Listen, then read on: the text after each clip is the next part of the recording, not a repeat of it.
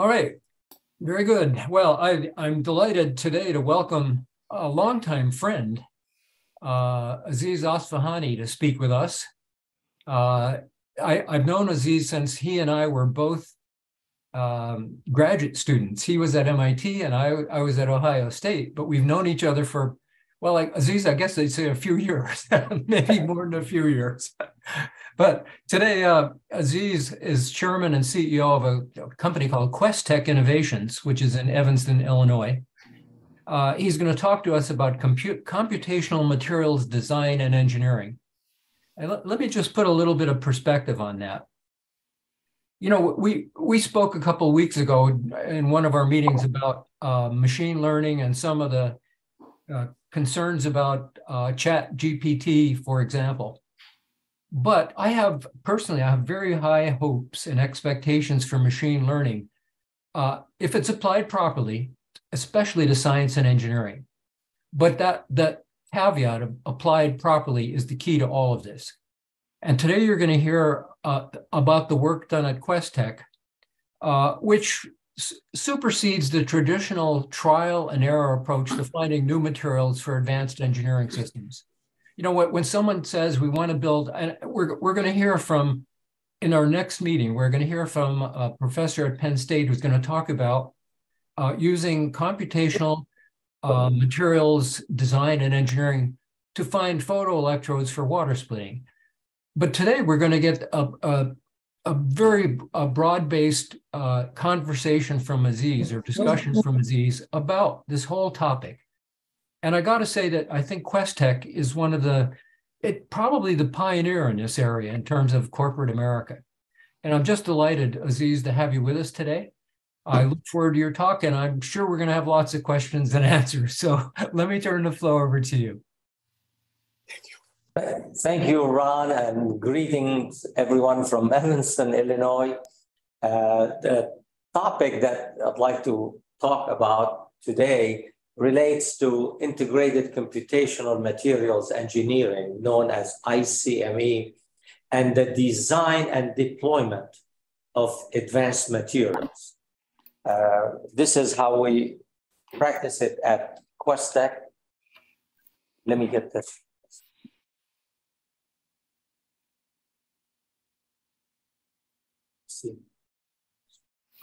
You know what? We cannot hear you at the moment, Aziz. Oh, you can't hear me either. Okay, now I can. Okay, and let me see if I can. Hit the arrow. Well, the arrow on your keyboard. Your audio is pretty good right now, actually.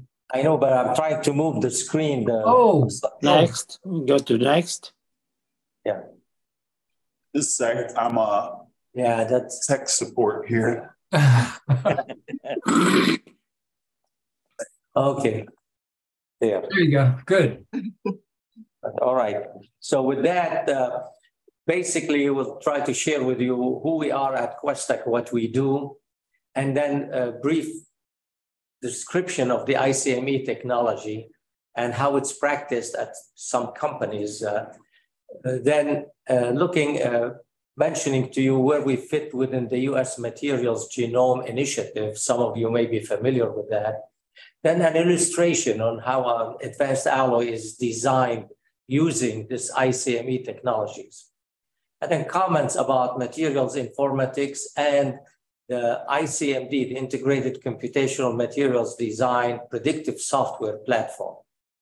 Then comments on how some of those advanced materials can address environmental challenges and moving toward net zero carbon emission as an example. So with that, QuesTek International, we are the 100% owner of QuesTek Innovations in USA in Evanston.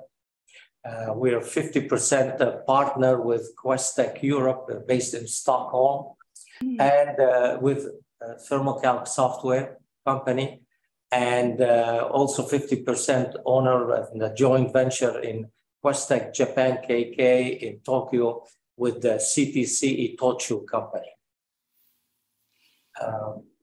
The company started by Professor Greg Olson, who's now at MIT, in 1996 with his graduate student, Dr. Charlie Kuhlman, and later on I'll explain the connection.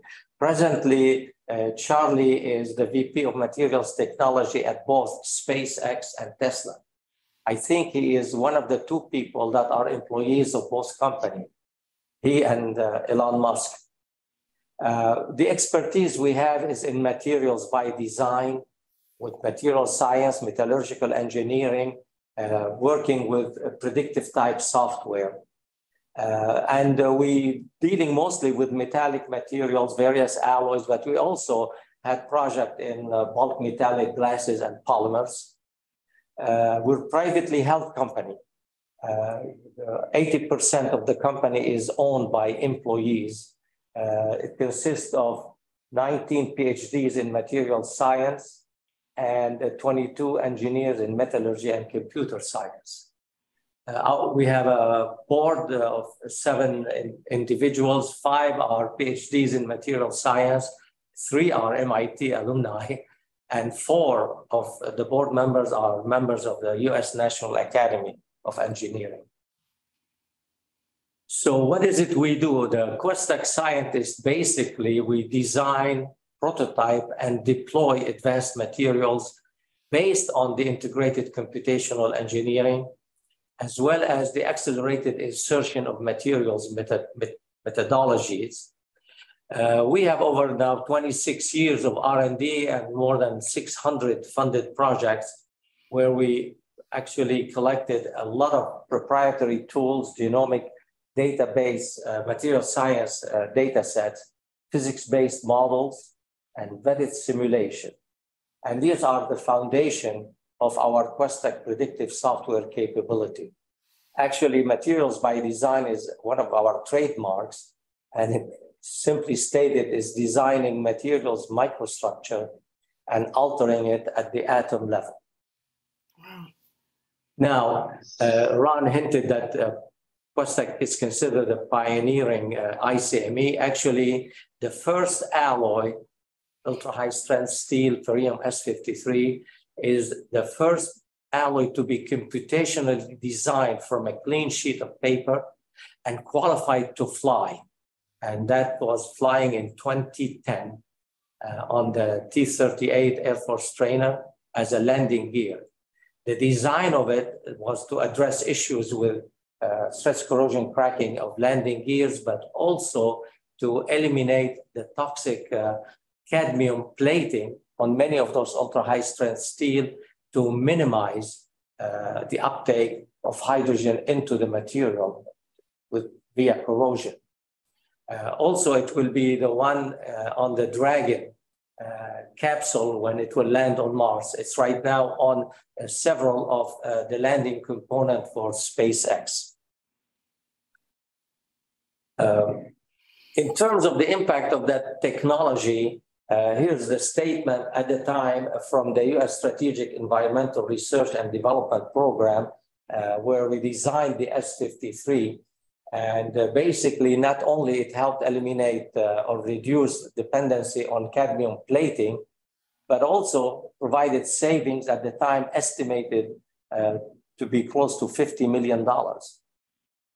Now we have Japanese entities as well as European interested, and here's the statement from Daido Steel that basically work with us, and we assist them with our ICME approach, that it really is helping them in terms of changing the way they think about materials design and development. When you hit the driveway, call me.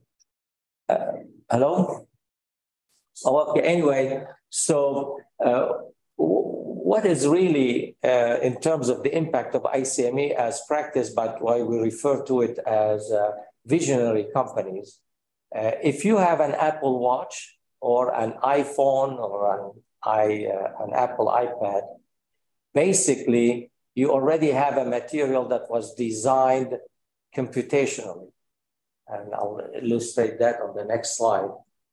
Both Apple and SpaceX, as well as Tesla, practice ICME in their, what would be materials concurrency supporting their novel designs. This is from the news release from the MIT Department of Material Science and Engineering in February. And here's like an illustration. This is like around 2018, I guess.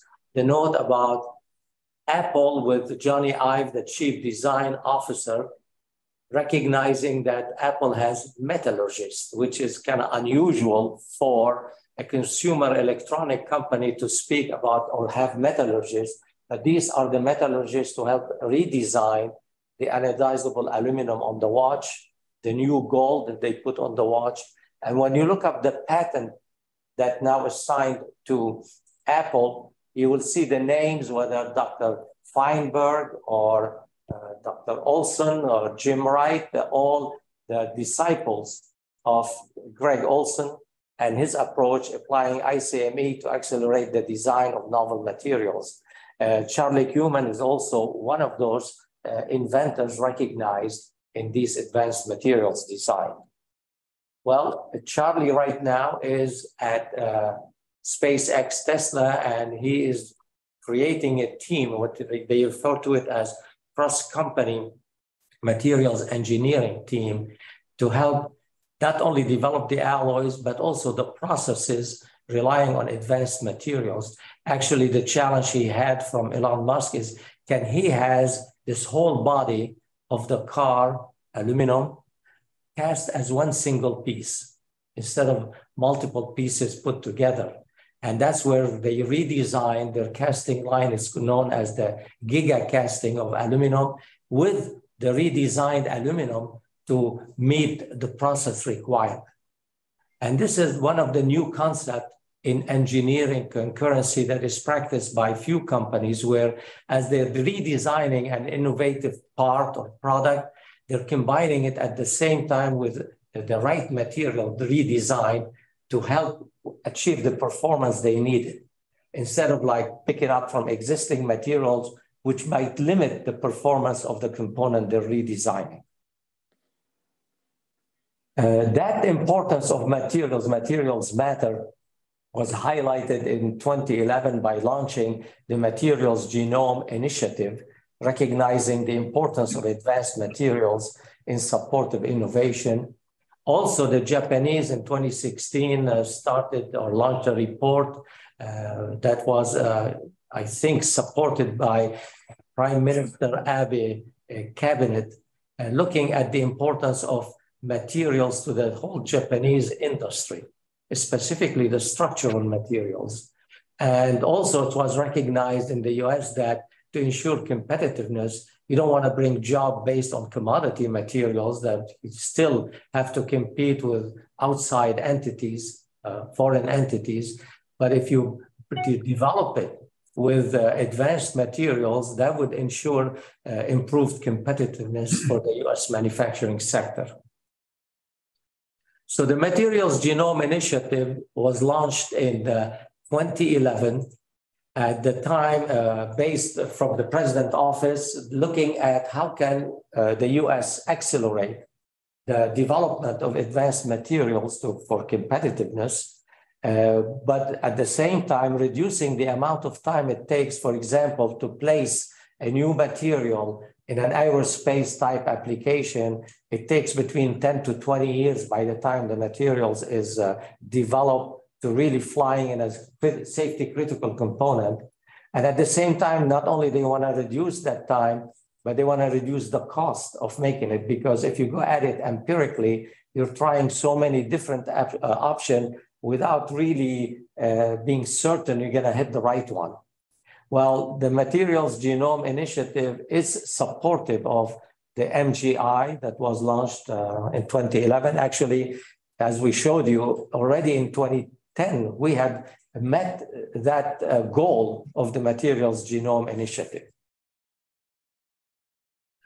So what is it about that Materials Genome Initiative? The description of it is Professor Olson, the MIT professor of the practice, basically, he looks at it as the MGI is developing fundamental databases of the parameters that really impact the assembly of the structure of materials. Just analog to the Human Genome Project that was launched more than 30 years ago, collecting or setting the databases that direct the assembly of the structure of life, and now is leading into all the scientific-based development of the novel medicine. That's one way to look at it, as the MGI is looking at assembly of the structure of materials to come up with advanced products. At QuesTek, in practicing it, we've been interacting with many entities, helping them solve their materials challenges. And what you see over there, for example, above the rover on Venus. Venus, while the name sounds nice, it's a very harsh environment, over 800 degrees Fahrenheit. And many of the gears that should be powering vehicle like that, made out of hardened steel, will really soften very quickly at any temperature above 500 degrees Fahrenheit. So they are using our ferrium C61 that will maintain its hardness and strength above the 500 degrees Fahrenheit that support the mission. The one below it is a picture of a gear that now being adopted on the forward Army reconnaissance helicopter that is made out of C64 that has providing about 20% improved power density. But more important, it continued to function beyond the 8 minutes that it took the legacy material when they lose the oil. That is, if shot at and they lose the oil, the heat from the friction of the gears rotating would cause enough high temperature to soften the steel, and the aircraft will crash. The new C64 that now is adopted for the new generation not only provide the 20% increased power density, but operated for over 80 minutes without losing its hardness. And you're looking at it after that operation with after the loss of the oil, it's still in a good condition. The one on the right, this is an application in oil and gas for a case runner where they are increasing the torque. However, when they went from 80,000, the torque force wanted to get to 100,000. The durability of the legacy material they were using basically wasn't reliable. And they are using our ferrium M54 in those applications. Over the years, as I mentioned, we have more than 600 projects we worked on. We have about 32 invention as patent issued or pending. These materials were addressing applications, as I mentioned, related to heat resistance, as well as a lot of structural materials, thermal management, corrosion, radiation, heat dissipation, or atmospheric degradation. These are the number of projects that we had in these sectors, or these addressing these properties, and the number of patents in light color. And a lot of these were in support of the industrial sectors in aerospace and defense. But now we're seeing increased in the interest in additive manufacturing, or the 3D printing of metals and alloys, as well as some medical device application, thermoelectric, and hypersonic. So now, how does this work? And here I apologize if I confuse you with some of the details. I'll try not to. But when we worked on the landing gear, where the issue was stress corrosion cracking failures, which was estimated in a corrosion study around trying to think maybe 92, identified the military is costing them over $200 million per year on fixing the problem and replacement.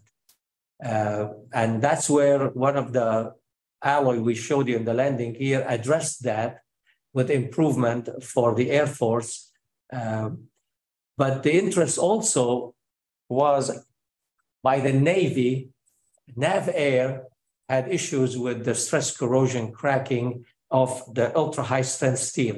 Let me back here. What you're looking at the upper right-hand side is more of an illustration. It is mostly intergranular stress cracking. So the idea is, can we address the issue of the intergranular stress corrosion cracking of the 300M maraging steel, which basically has been a legacy alloy since the 1960s. It has good, or very good high strength, acceptable fracture toughness as K1C. However, it's not that great in terms of resisting stress corrosion cracking as mostly intergranular. The improvement on it came in the 1980s with the AMS 6532 ultra high strength steel, offered similar strength, much improvement in the fracture toughness in air, more than doubled. However, when tested for K1SCC, it's a slight improvement. And the way that it was redesigned empirically was to add even more cobalt, which considered by the military a strategic material. So with that, the challenges to us was, can we address this problem for NavAir? And the way we work at it, typically the materials industry will start from left to right. That is, they already have process, they have a material with chemistry, they recognize the microstructure, they set the properties, and then it could be designed for some performances. We rely on the reverse, which is looking at what is it, the performance that are required.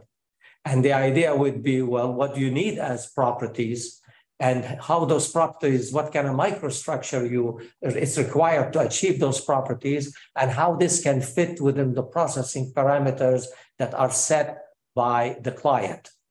This is known as the reciprocity principle by Professor Cohen at MIT. So to address the interest of NavAir, they definitely wanted, on the right side, the performance, high strength, improved SCC, resistance to stress corrosion cracking, and lower cobalt content if possible. So for that, we start with Professor Olson's chart, the way he teaches it at MIT for his design course, identifying definitely the strength is an important property, the toughness, but also looking specifically at the hydrogen resistance to hydrogen stress cracking. These are tied with the lines that you see, connecting lines are to models, let's say modeling the strength based on what we selected would be martensitic structures with secondary precipitates, strengthening precipitates. The toughness is related to grains, the grain sizes, as well as looking at the amount of austenite within that martensitic structure. And for the hydrogen, resistance to hydrogen, since it's mostly intergranular, we tie it to the cohesive energy of the grain boundary. And I'll come back to that to illustrate then how we work with that. Then all of these are tied with simulations to what would be the processing parameters, from the established chemistry to the melting, refining, to the various heat treatment and processing, as well as tempering. So now, just as a simple illustration, since it's mostly intergranular, so the idea would be to find out with alloying elements or solute, what are those additional elements that will have tendency to migrate to the grain boundary. That is, the segregation energy driving force moving to the grain boundary. And then once at the grain boundary, does it act to increase the cohesive strength or decrease it? And with that, looking at the cohesive strength, we looked at the parameter established by the Rice-Wang model. So with the existing data, there's a lot of experimental data that illustrate the role of solute element in increasing embrittlement or decreasing it. And like specifically, phosphorus is known to increase tendency for embrittlement, while, for example, boron in specific amount is recognized empirically to improve or reduce the embrittlement sensitivity. Now, for alloying element, there are data available, but not on all the elements that we felt we should consider. So for that, we rely on a theoretical calculation based on the density functional theory that will allow us to identify the effect of alloying element, let's say, in an iron base, the Fe sigma 3. So what you're looking at will be data calculated that we, in our data set that, for example, illustrate that mercury on the upper right-hand side will definitely increase the potency for embrittlement.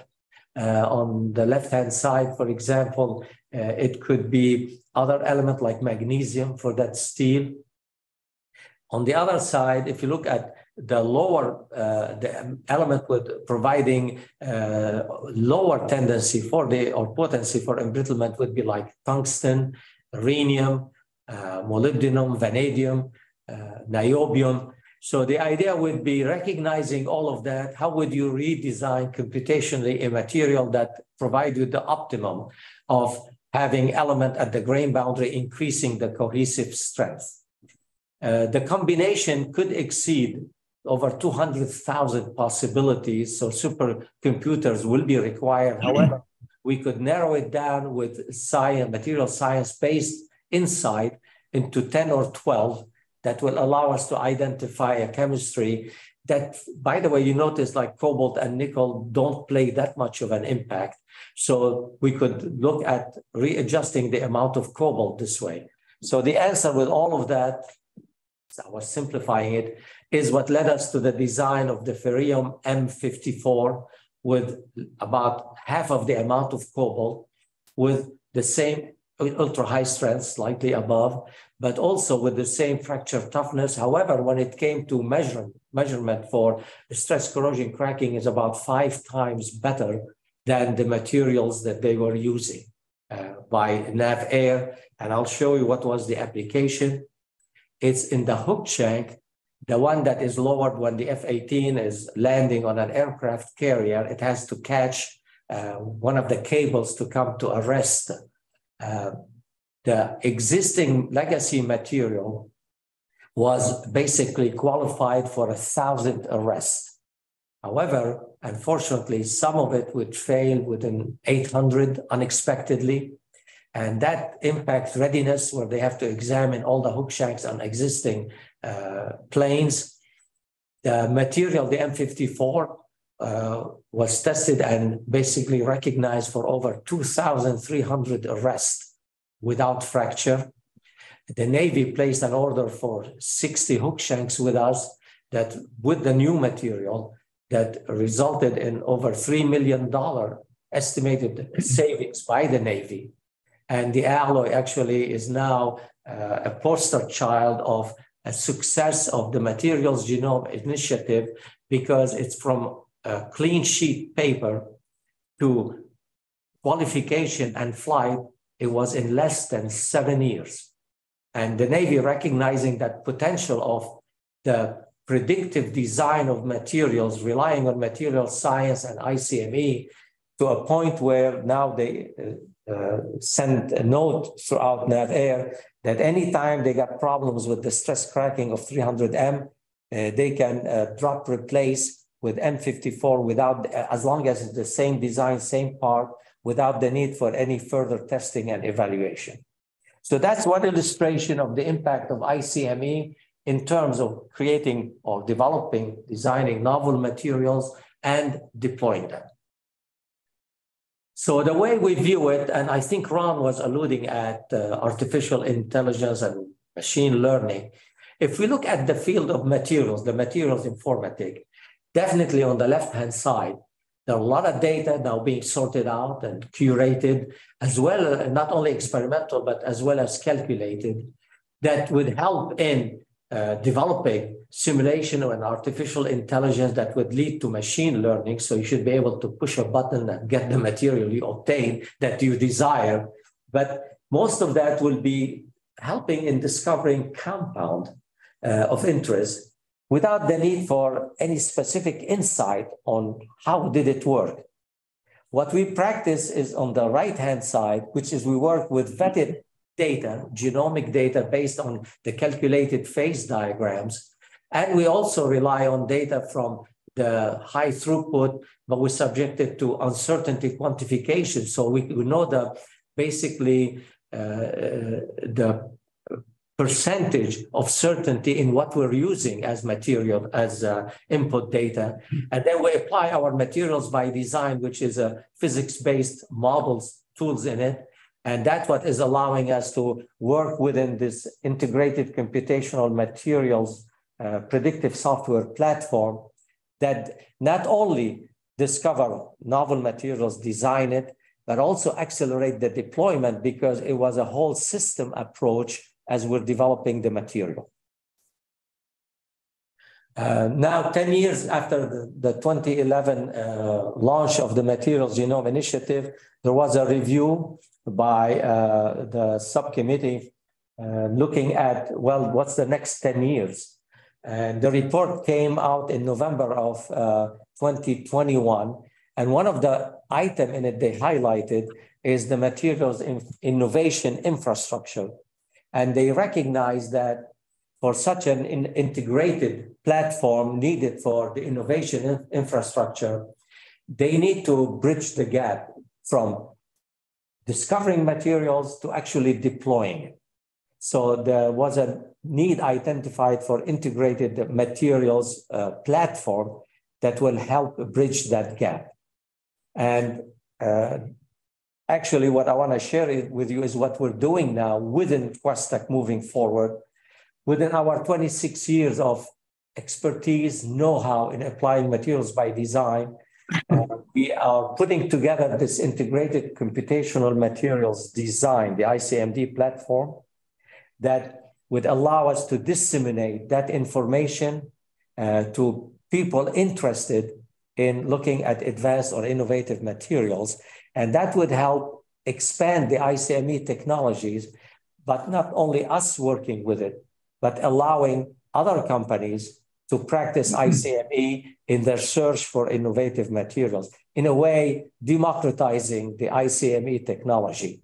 And that's what this ICMD platform will offer, as well as will help clients who may be mostly mechanical engineers, electrical engineers, and others in designing a novel product to be able to work with the advanced materials that they can use via work with via the ICMD. And that has been part of the growth for the 3D printing of metals, because many of those people practicing that may not be the PhDs in material science, but the ICMD would be a tool that would allow them to at least address that gap that they have, but they are excellent at using the CAD and the design of new ways of a product that could provide weight reduction or enhanced power. We work a lot for the government. We got numerous projects, whether from the specific sectors of the Defense Department, the Department of Energy, DARPA, as well as NIST and NASA. But also we have industrial clients that we work with as they may have specific challenges where we could practice our ICME working with them. Now that's a very quick summary of what is it we do at QuesTek and illustration of design of materials. Can these advanced materials help within the environmental issues? What you're looking here is an example of an aluminum alloy that can operate at increased temperature than the existing operation designed with aluminum alloys based on the multi-component, the L1-2 structure, phase structure. You're looking at a component that is built additively, the lower left-hand side of this aluminum alloy. Most aluminum alloys, let's say the cylinder head on a car, they operate as best at about 200, 220 degrees centigrade. If they can increase that performance of the aluminum alloy to 300 or 310 degrees centigrade, how they estimated they can reduce the emission for the same power density by about close to 38%. So that higher temperature aluminum alloy as casting or 3D printing will offer this opportunity. The other one, I mentioned the C64 in improving the power density, and that could be a great consideration for the wind turbine, specifically wind turbine, the upper box of the gears, where to get to fix it, it really costs a lot of money. You have to bring a special rig to take you up there. It costs about $110,000 per week, and going up every few months to repair legacy materials that are failing. That C64 will provide better reliability as it did for the military. And the other one, now we're working with a company from the startup MIT from the Boston area, Boston Metals. They are now looking at their technology in making steel with zero carbon emission. It's a high temperature molten type electrolytic process. And the materials represent challenges. We're working with them in terms of looking at more durable alloys for that process. The other example would be, for example, mining may be impacting the environment or sustainability. For example, the use of rare earth metal, one of the materials we redesigned as single crystal, excuse me, will reduce the amount of rhenium addition from 6% to less than 2% for similar performance using the ICME approach. The other one was a material redesigned for the military to lessen the weight of what would be mortar gun that a soldier has to carry on his back or her back, would be, if it's made out of titanium, but to be a lower cost, that is using recyclable scrap.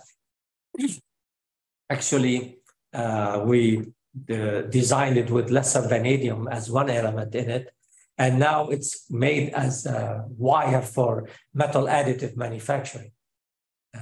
And the last one I mentioned, the steel for the increased service life for an oil and gas application. So in a way, as a small company out of Evanston, Illinois, we believe we're making a materials impact on Earth, Venus, and pretty soon on Mars. So with that, thank you for your attention and questions. Hopefully without, I hope I didn't confuse you with all of that, but we have more on our website you could look for, and we'll be glad to connect with you or address other things you may have in mind.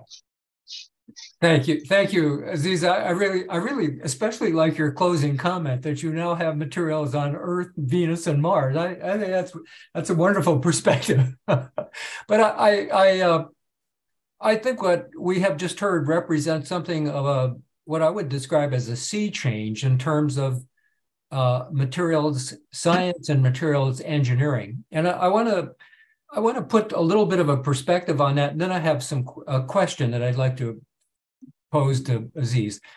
Let's suppose you are the developer of a new technology, and you decide that in order for this technology to function, you need to have a material that has properties that just don't exist today. Or alternatively, let's suppose you're the military and you've got a fleet of Navy aircraft that land on aircraft carriers, and you're concerned about the problem of hydrogen embrittlement of the landing gear. And you heard Aziz talk about that. The traditional approach to dealing with those kinds of questions is trial and error. You try material A, you put it into the laboratory, test it, see if it works. If it doesn't, you go back, try another material. Historically, that has been the way we've approached these kinds of answers to these questions. It takes a long time. The R&D from concept to application can be as much as 20 years. Now, what we're seeing with technology of the kind that Aziz described, this computational materials design and engineering, is truly revolutionary, because what materials scientists and engineers at QuesTek do, and at other places, is they say, here's a material, this is what we needed to do.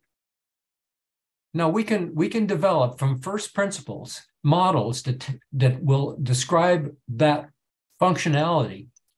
And then we have a database of information that has been collected for generations. How do we couple theory and this database in a way, in a computational means by machine learning that will allow us to answer the question, how do we generate the material to serve our needs? And moreover, how do we do it in a way that is half the time or less than the traditional trial and error approach?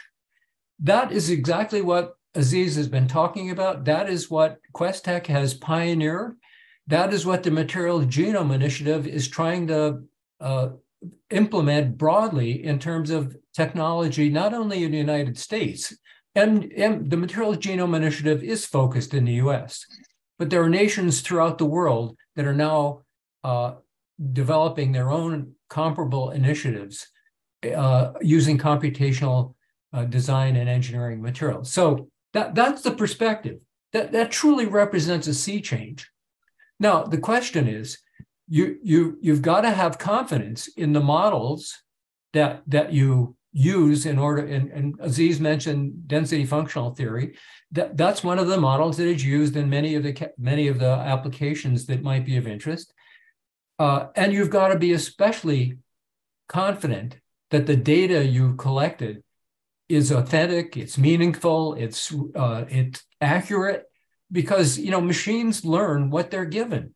And if you feed a machine incorrect information and data, it will give you incorrect answers.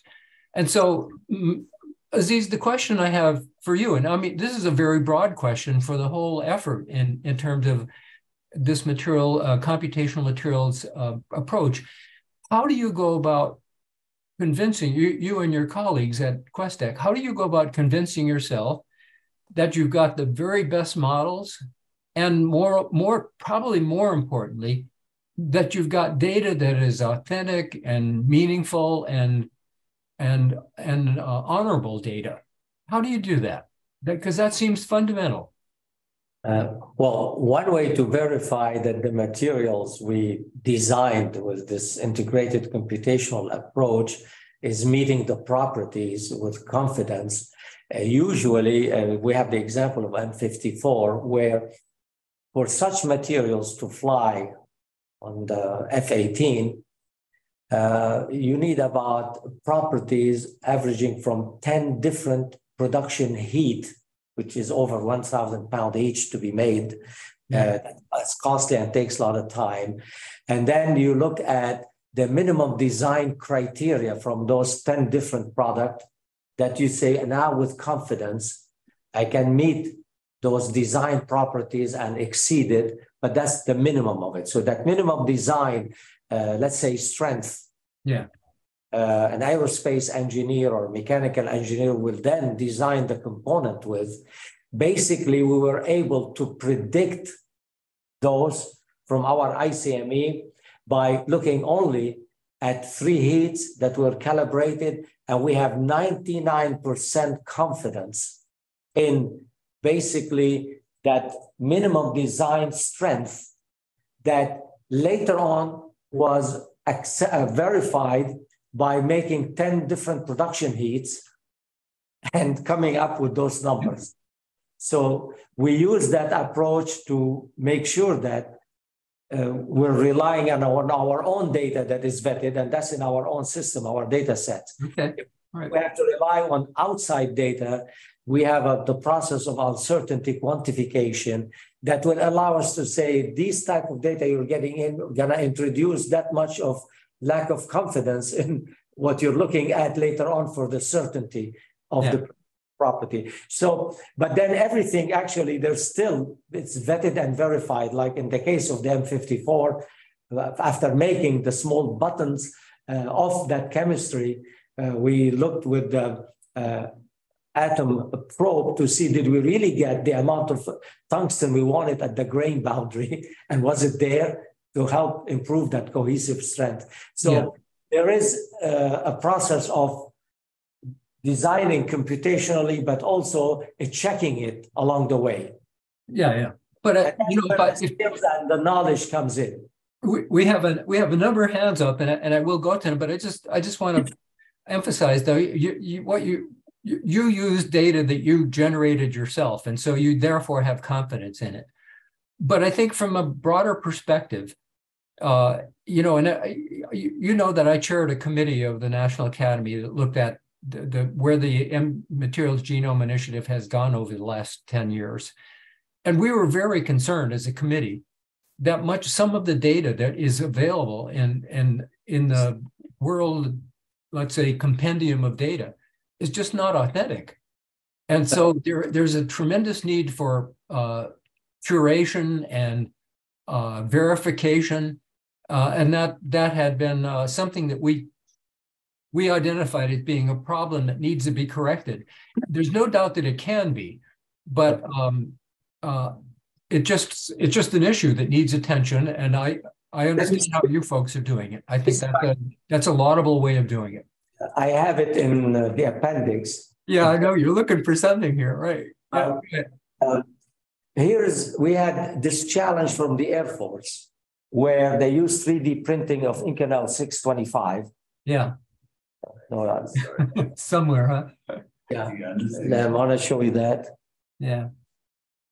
No, but back, if you could back up toward the appendix. Basically, what they did, they built the component or the samples, and they tested the strength that they achieved. And what they did, they offered a challenge to all entities involved with machine learning, AI, and additive manufacturing, saying, yeah, can you tell us what are the tensile properties that we're obtaining? And all what they did, they offered the process parameters. That is the method of printing, the time and temperature in a way that they had in that process, the laser energy density. Yeah. And we were able to predict what were the tensile properties, and we won that challenge, actually.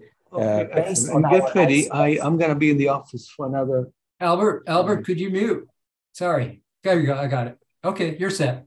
But that's like an example of what you're asking. At least we met one of the challenges.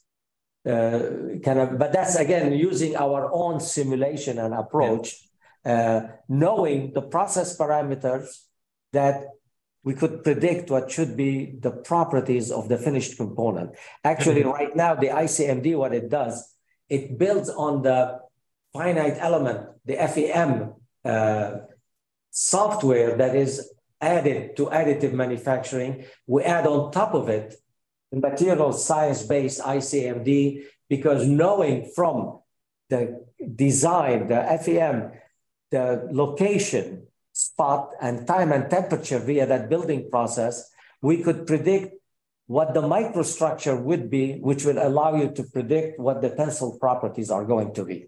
Very good. So in a way, in that slide under materials informatics, in AI, machine learning as practiced by some entities, you don't need an insight into the material science of it. What we do is material science-based insight is needed to be confident in your predictive software. Very good. Let's go to the questions. We have a number of hands up. So Jenny, I think your hand was up first. Let's go. Yes, thank you. Aziz, thank you. Good to see you. And thank you for the impact you made by using methodological engineering. The reason I mention that is, as you know well, methodology has not been the most demanding field in the US. Recent, say 20 years or so, but has been very strong, continued strong in the countries like Japan and China. So in that sense, we may have a little bit of a challenge in the competitive side, but I'm glad you are, pursuing methodology, all this thermodynamic kinetic theories. I have a couple of questions. Actually, I have a number of questions. Let me bundle a couple of them together. I think that's probably what Ron alluded, is that uncertainty. So the computational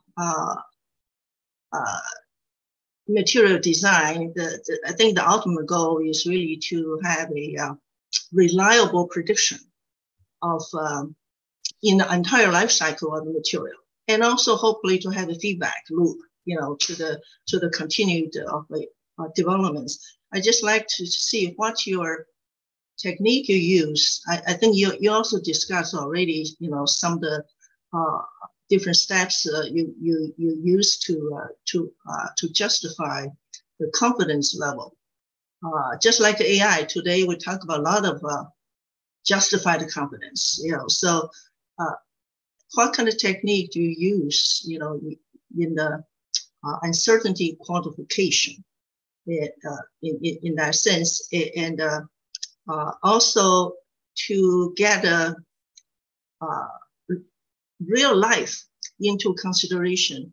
Are you also using multi-scale approach, or you just kind of one scale, and then to make all the predictions and the models? Well, now let me stop here first. Let me see if I can answer the last part. Yes, we design at a multi-scale level. That is, we design first looking at the atoms, the interaction between atoms, and what it will do to the microstructure. But then we take it from the nano level, if you want to refer to it this way, or the atomic level, to the micro level. And in the micro level, we verify, and the atom level we verify with the advanced unit, which we don't have. We use Northwestern University, like let's say the atom probe. For the microstructure, we have tools within the scanning microscope and others that we could also examine. Are we getting what we wanted in grain size, orientation, and others? And then there is the meso level, which is the mechanical property and others that you could measure. So the system approach of Greg Olson's chart is looking at all those levels, actually connecting them. So we use that. Now, as to the uncertainty quantification, we have a project working on the algorithm for that. I really don't have all the details, and I'll probably confuse you more if I try to get into it and confuse myself. But we got 2 PhDs people working on the algorithm related to the uncertainty quantification.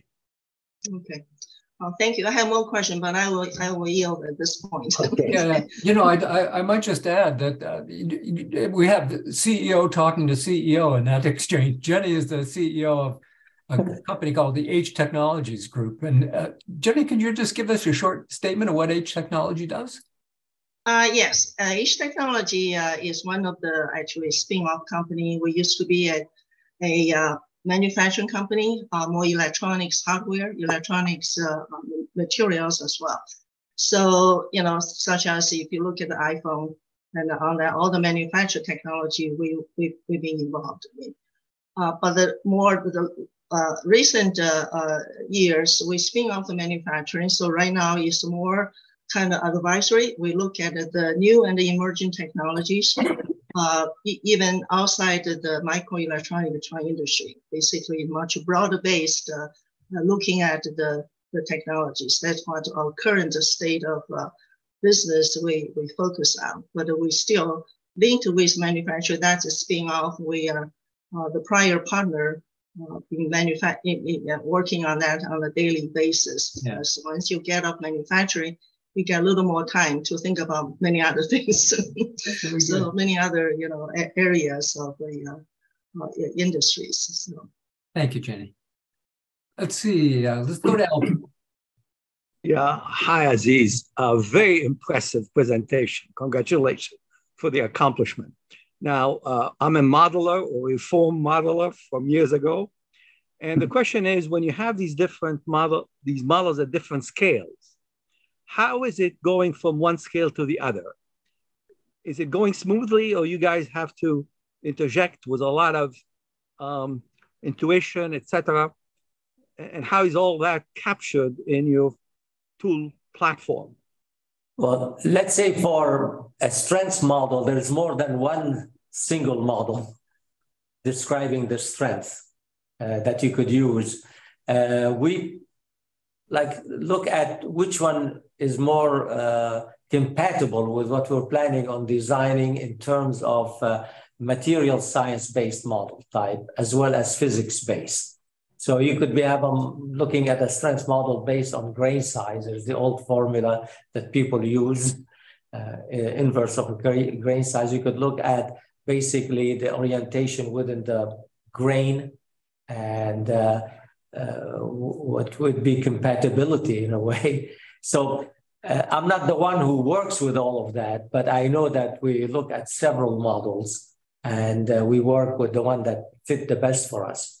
Like I remember when we looked at the hot cracking issue in printing aluminum alloys, there was hot cracking sensitivity. So you could look at the mechanistic type model as well as you could look at a physics-based model in the solidification and the stresses that is created during the solidification process. And that's where you kind of like readjust it to the aluminum system you're working with. I hope that answers your question. But your answer is within one scale. Yeah. My concern is if you start at the atomic level, how do you go from that to nano to grain level, et cetera? Is that done smoothly? Well, the prediction of it, like I mentioned, if you rely on a cohesive energy, then you could see what you designed at the atom interaction level that is measured in a way or recognized by the strength along the grain boundary that you could measure via like a fracture mechanic. So you're not testing it as two atoms. There are no instrument that will allow you to verify how you could measure the, you could use the Schrödinger equation to estimate the strength between the two atoms, but I don't know how you could measure it, but you could measure it at, let's say, the micro scale instead of the nano scale. Yeah. You know, so just in a way you try to vet it as you move, as Jenny was alluding to, at the different scale levels to see what physically you could really recognize with the instrumentation you have, you could measure versus what scientifically you would have, in a way, not guessed, but figure out what should be the strength. You know, just to add a comment, Albert, you know, about 10 years ago, we reached an important convergence in terms of science and technology related to materials. First of all, there were incredible modeler, because of the computational capacity, modelers just blossomed. And at the same time, experimental technologies that had atom order resolution came on the market, became available. And so we have this interesting convergence of high quality modeling and high resolution experimental atom order experimental techniques. And it allowed this transition from atom order to micro to macro to mesoscale continuity. And it's really quite impressive. But it's a very long story. And I think he's given you a good beginning to that answer, but it's a very long story. Well, glad to hear it. Yeah. Thank you very much. We'll work on that one. Okay. Ron, may I say something? I just wanted to let you know, I have a hard stop at 11 o'clock our time, 12 o'clock your time. Yeah, no, we'll finish it. We'll finish it. Okay, because there'll be an Uber waiting for me to catch a flight. I know, I got you. No, we always finish at noon. Now let's go to Eddie. Eddie, you're muted. Yep. Yes. Actually, I'm going to put on my reliability hat, which is one of the areas that I was involved with. When you actually design these materials, there are several issues when you translate that material into design products. The one that you showed me with, for example, Tesla's single body, immediately put hairs up on my head for reliability issues. As soon as you have a crash, how are you going to handle it? You know, do you replace the entire body, for example? So when you design materials for specific end products, do you also look at, for example, do you have ideas of how you can accelerate life testing for these materials and for these kinds of products? Do you think about perhaps a mix of materials? In other words, there's a whole ancillary section to my mind that if you're going to take materials, you want to translate them into products.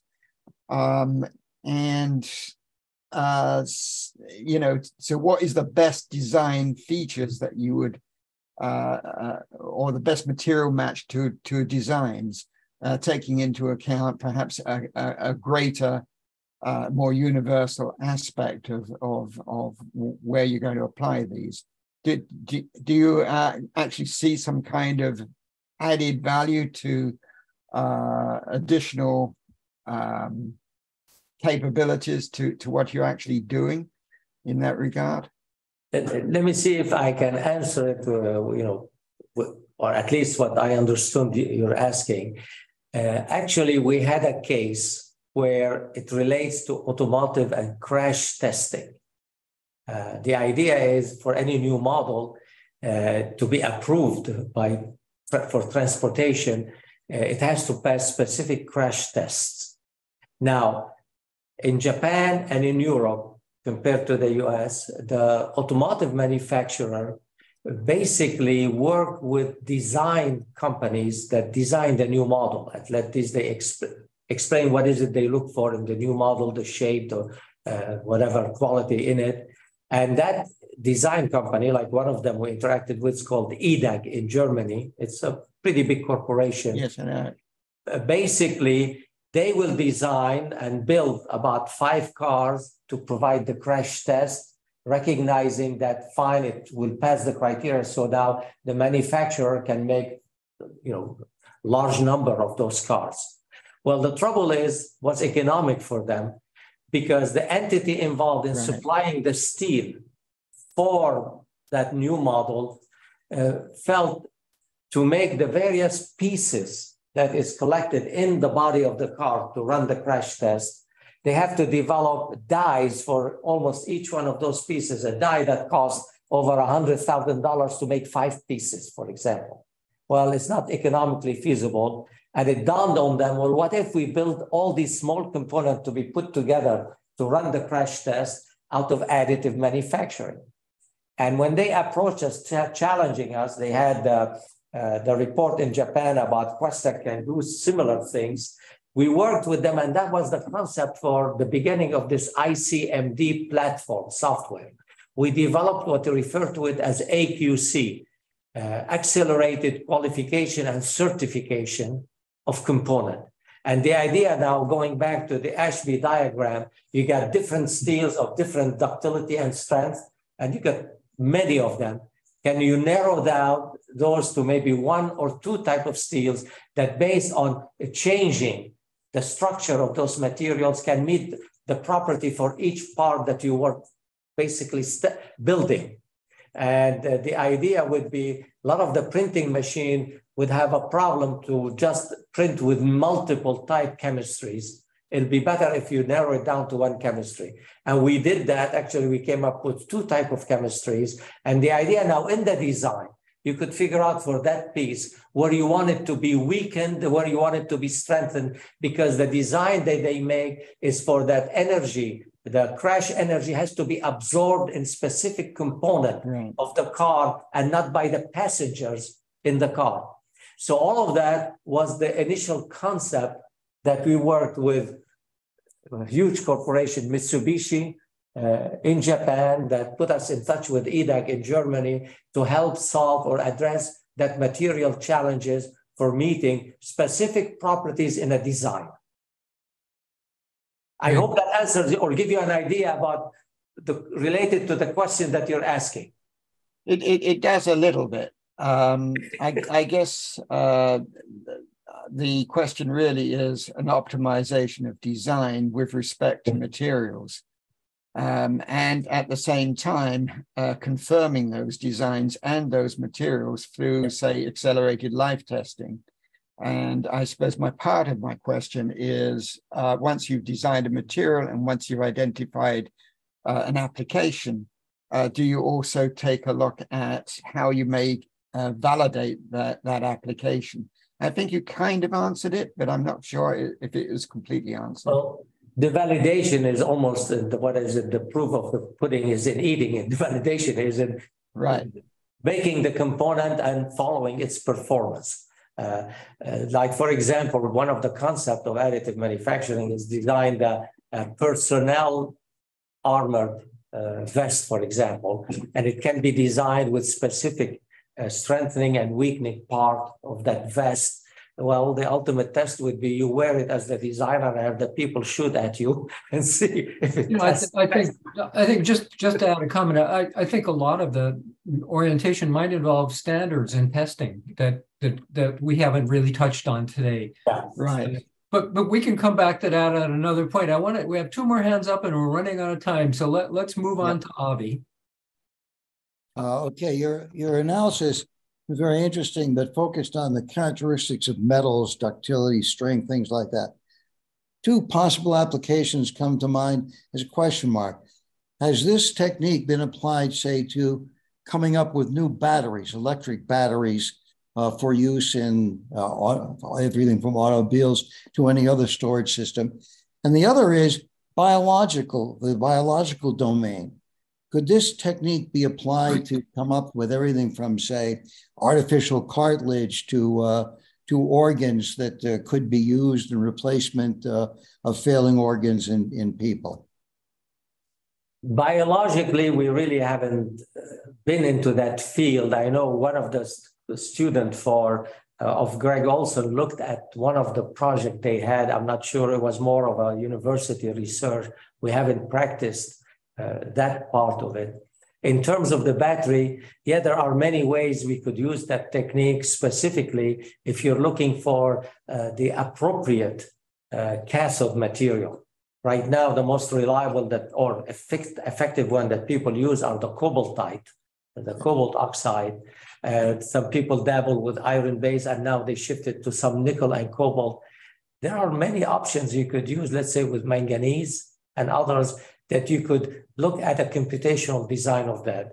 We don't have a project in that direction. Mostly it's the Argonne National Lab that is working in that direction, Lawrence Livermore Lab for the lithium-ion type batteries. But we believe it could be applied or addressed. For example, since instead of having tunnel type for the lithium to go in and out, would you be able to use a planar one, but strengthening the planes or the space between the planes with specific atoms? That could be kind of looked at computationally and then vetted or verified after. I would think also it could be this technique, almost the genome technique, could be applied in the biological domain as well. Entirely different criteria, but yeah. So far, our approach to medical was to figure out a way to enhance the opacity of implant materials, because when a doctor is trying to place it in a human body and looking at the screen, they want to see clear type picture of that piece they're putting in so they don't rupture or bother other part of the body. The other one, we have the shape memory alloy that is used in the heart placement as a stent, where basically it's in a coil similar to a tube. You pull it as a wire, and as it's inserted near the heart, by changing the temperature, it remembers its original shape, which was a tube, and becomes a tube. And that's how you place it inside the artery near the heart. So these are, we have a design that improved on the strength and the fatigue property, since there's a lot of cyclical stresses on that component. But that not in working with biological structure, right, with molecule. We're working with atoms that are minerals, or the way if you want to call it, yes, metallic atoms. Just again to add a footnote, I know that when the committee that I mentioned earlier met, we did, there are people, Avi, working on biological materials. I mean, what Aziz has described is a sea change in terms of metallurgical applications and materials. But the Materials Genome Initiative has a very broad agenda, and it does include some biological materials. Yeah. I'll tell you what I'm going to do. I'm going to circulate a copy of the report of the committee. That way you'll be able to read it. But let me go on. You were the chairman, if I recall, with those recommendations. Yeah. let me go on to Michael.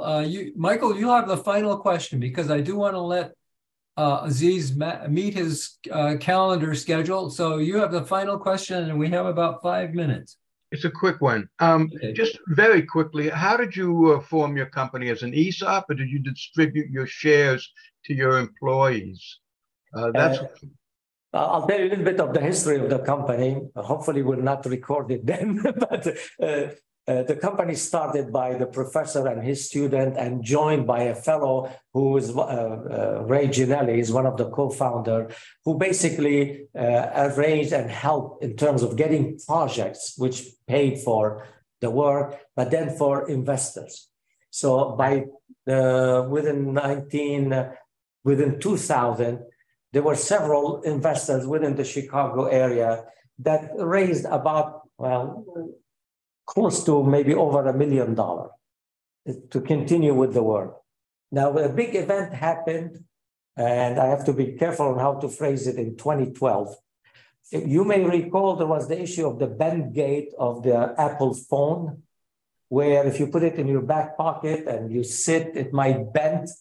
And the aluminum backing of it was soft. So Apple was interested in basically coming up with higher strength aluminum, but it has to be consumer appeal that is compatible with the anodizing process to give you the oxide film on the aluminum that reflect the color. The point is to strengthen it, you put precipitate in it and change the microstructure, but then you have differential electromotive potential between the precipitate and the bulk. So when you're anodizing, you may create a rough surface like a moon crater type. So the idea was to redesign with alloying element that will provide you pretty close compatible electrochemical potential that will allow the anodizing. And that's the pattern that I showed you on the anodizable aluminum. Well, it was to a point where Apple liked that, and they acquired the company and moved the 13 PhD teams to Cupertino. That's why I came in, and that Dr. Olson did not want to change it. He told him he could do with the company what you want. He and I were in the same department at MIT the same years. I had retired way back when I graduated. I worked for Cabot Corporation, then a chemical company, Caris Corporation. So he asked me about I come from retirement and restart the company. So now what you're seeing now, we're over 40 people and involved with more materials than just aluminum. So it's privately owned by the employees. There's 3 major owners that represent over 60%. So any decision moving forward in financing will be made. We're profitable. We're one of those companies that we have line of credit we haven't used for 10 years. We generate enough profit to support all that, like the development of the platform. And we're working now with interested venture capitals who really want to join looking at the software component as well as this. In other words, we're moving from just being a service component to be able to offer the ICMD as a software component that people can subscribe to it, because we recognize the need, and that's where the potential is. And to accelerate it, there are some venture capitals looking at working with us. We haven't done that yet, but kind of like we're opening the door. But so far, we didn't need financials at one time. Now to accelerate that, moving forward with the company, we're not interested in private equities because they look at it as just a multiple of EBITDA or something like that. This is the potential for the future, and not, we are now good enough they can buy us with our own money in a way. I understand. That leads me just to my second question really quickly. I see in talking about you're adding materials, some of that might be parts per thousand, I would assume. When you're talking about relieving intergranular stresses, it implies that the final alloy has to be extremely homogeneous. Did you have trouble translating from the laboratory to actually producing materials at the mill and getting those levels of homogeneity, or did you have some issues there?